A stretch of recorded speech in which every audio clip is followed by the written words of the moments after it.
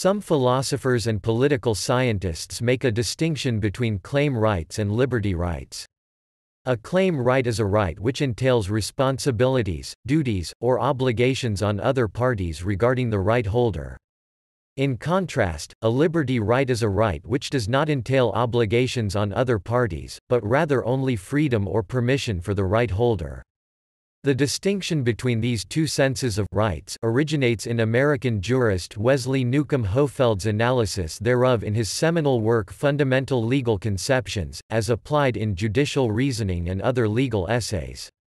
Liberty rights and claim rights are the inverse of one another. A person has a liberty right permitting him to do something only if there is no other person who has a claim right forbidding him from doing so, and likewise, if a person has a claim right against someone else, that other person's liberty is thus limited.